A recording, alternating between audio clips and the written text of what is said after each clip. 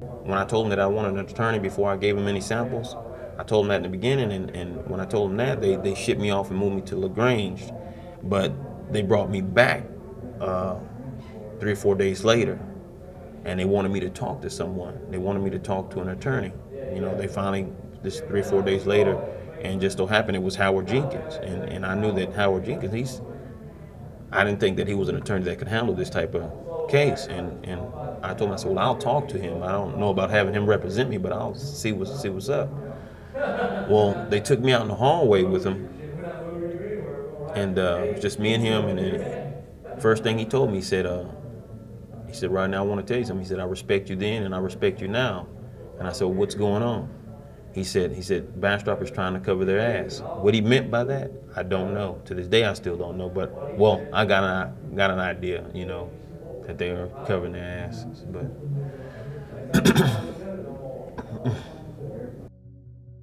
On August 3rd, 1996, a little over 3 months after the Stacey Stites murder, Bastrop police investigator Ed Salmela died due to a suspicious gunshot wound to the head. Ed Salmela had been part of the Stacey Stites murder investigation. He was one of the first people on the scene of the abandoned pickup truck where he collected the initial evidence, and afterwards he accompanied Jimmy Fennell to the wrecker where the truck had been towed so they could examine it together. 2 weeks prior to his death, Ed Salmela resigned from the Bastrop Police Department and surrendered his guns. Officer Paul Alexander, in an unrecorded interview, told this reporter that he himself confiscated 2 handguns from Salmela prior to his resignation. The local newspaper reported that before his resignation, Salmela had been indicted for making terroristic threats to an ex-girlfriend, which was cited as the cause for his forced resignation. The indictment and the incident that caused it have not been verified. The investigation on my brother's death, I do not believe was handled correctly. The Bastrop Police Department came in, and went to the scene and decided that it was one of their ex-police officers or police officers. Therefore, they backed out and called in the Texas Rangers. And the lead investigator on that was a man by the name of Rocky Wardlow. Now, I don't know if anybody else knows, but Rocky Wardlow had been going through a divorce a few months earlier and was actually a roommate of my brother.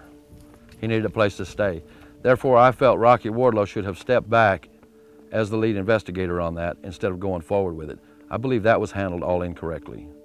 The only remaining report on Ed Salmela's death comes from Rocky Wardlow himself, who assigned himself the lead investigator on the case. In this report, he claims that he was called to the scene by Bastrop police officer David Board. David Board had advised Wardlow that he was on the scene of an apparent suicide at a local Bastrop apartment complex. Scott Salmela, Ed's brother, had an opportunity to speak with the neighbor who last saw Ed alive, heard the gunshot, and called police, as he relayed here in this 2015 documentary released by A&E Television. The neighbor across from him, he said, your brother walked into his apartment. I went back into mine to get some more boxes. He said, I heard a shot. He said, I came out immediately, knocked on his door, and hollered for him, and nobody answered. He said, I turned the doorknob, it was locked. So he said, I went back in and I called dispatch. He said, I went, opened the door, and there were already 3 police officers standing in your brother's door, and the door hadn't been kicked open. This account directly contradicts with Rocky Wardlow's report, which states the neighbor waited 15 minutes to call police and omits any information on how police gained access to the apartment. It also makes no mention of the fact that neighbors checked the door and found it locked. Though Wardlow writes that Salmela was personally known to him, he never reveals in his report or in his trial testimony that he had in fact lived with Salmela, and at one point he had a key to the same apartment where the shooting took place. A glaring omission of fact and a serious conflict of interest. Wardlow's report and testimony indicate he determined that the death was caused by suicide due to a letter he discovered written by Ed Salmela's ex-girlfriend found on the scene, and a subsequent interview with that same girlfriend who reportedly told Wardlow that Salmela had been calling her repeatedly over the past few days. The letter, referred to in this report, has never been provided to the Salmela family, nor was it ever made available to Reed's defense for verification, and the reported phone messages were erased. I had to do the cleanup after my brother's alleged suicide. The couch was removed from my brother's apartment. They said it was too unsightly for us to see. I got a call from the laundromat where there's a young lady who folds clothes, washes them and folds them for you by the pound. Said that my brother dropped some clothes off down there. I went down to pick them up and said that he had arrived at the dry cleaners, or at that cleaners, it's about 7 o'clock, 6:30 to 7 o'clock. Dropped them off and said that he would be back in an hour to pick them up because he was going back to Louisiana to see a girl and do a little more gambling because he still had vacation time. And I guess at this time, he knew he'd already been fired, but he was getting paid out on vacation. So he was going to go back there and just kind of live it up a little bit. And approximately an hour later, he went to a pulse machine there at the bank and had made 3 transactions for $600, which is $200 per transaction.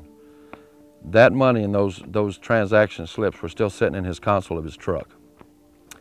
Approximately 30 minutes later, the man's dead. None of this information was included in Rocky Wardlow's investigative report. What was included raises serious questions regarding Wardlow's conclusion of suicide, including the fact that Salmela was shot on the left side of his head. My brother's being shot with the left hand is bogus. My brother couldn't do anything with his left hand. He shook too bad. My brother was right-handed. Another disturbing detail of Wardlow's report and testimony is the fact that Ranger Wardlow did not do a gunpowder residue test on the victim at the scene. When asked why he didn't during testimony in Reed's trial, Wardlow claimed his kit was in his other car at his residence. Yet, maps show Ed Salmela's apartment was a mere 3-minute drive to the Bastrop Police Department, where kits were available. Yet no requests were made by Wardlow for responding officers to bring a gunpowder residue kit for testing on Salmela. Later, autopsy reports show that hand wipes were taken at the autopsy, but toxicology reports do not indicate that any hand wipe results were recorded.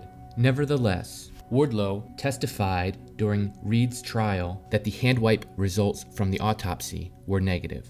I mean, the evidence is laying there. I do not believe they investigated anything, or they would have found the laundry, the money slips.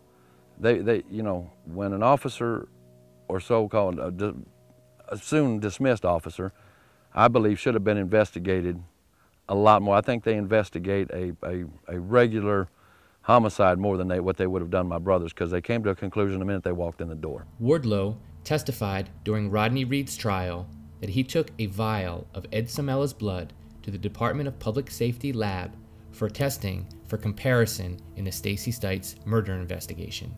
Records indicate that this blood was submitted on August 12, 1996, 9 days after Ed Salmela's death. 7 months later, on March 13, 1997, with the Stacey Stites murder still unsolved, and just over 2 weeks before Rodney Reed would be arrested and charged with the murder, Rocky Wardlow requested that the blood of David Hall, Jimmy Fennell's neighbor and fellow Giddings police officer, also be submitted for comparison in the Stacey Stites murder investigation. The Texas DPS lab report by Wilson Young indicates that neither Ed Salmela nor David Hall's DNA were found to match any foreign DNA left on the victim, Stacey Stites. Yet David Hall and Ed Salmela were both named in a Texas Department of Public Safety lab report that didn't surface until 2 years after Rodney Reed was convicted, as possible contributors to DNA found on 2 beer cans recovered from the location where the victim's body was found. Rodney Reed and his defense claim they were never provided this critical information at his trial. I feel that Lisa Tanner from the Attorney General's office, I feel that she put that off in there to make it look like we had knowledge of it. We didn't have no knowledge of it at all. My habeas attorney, Bill Barber, she called Lisa to the stand. She said she doesn't recall giving it to my defense, but if she didn't give it to us, her investigator gave it to us. Okay, so then we called her investigator, Missy Wolf, on the stand. And we asked her, did she recall giving it to my defense? And she said, well, she didn't recall giving it, but if she didn't, Lisa gave it. So both of them are saying that neither one of them, they're saying they don't recall giving it. And I'm like this, if neither one of them recall giving something that critical, you know, something that important, then they didn't give it. However, District Judge Harold Towsley, the same judge that had presided over Reed's original trial, where he had denied a defense continuance to adequately prepare for the trial and dismissed key witnesses on Reed's behalf from testifying, including his alibi and witnesses that could have confirmed he and Stacey's relationship, ultimately ruled against Reed in his post-conviction appeal and issued his opinion that the suppressed DNA evidence would not have changed the jury's verdict. Nevertheless, serious questions remain about the motivation of Rocky Wardlow in collecting the blood of Ed Salmela and David Hall, considering he ruled both of them out as suspects and specifically testified that David Hall had an alibi, that he was home asleep with his wife, Carla Hall. I've gotten, you know, these letters that came out in the paper on DNA, you know, testing a beer can and it having David Hall and Ed Salmela's DNA on it. I know everybody's heard that. Number one is I want to know what two police officers are doing drinking out of the same beer can. That, you know, to me, that's just absurd. I feel, I'm not sure, but I feel that could have been placed on the scene for further if someone got out of line. The use of DNA as a deterrent or a decoy in the Stacey Stites murder case could only have been done by state officials in possession of the evidence, thereby making it extremely difficult to prove. Yet insight into the intimidating practices of the prosecutors in this case are evident in an exchange between Lisa Tanner and Carla Hall, who was a friend and nearby neighbor of Stacey Stites and was married at the time to David Hall, whose DNA was identified on one of the beer cans. I can't recall the year. Had to be between 2001 and 2005.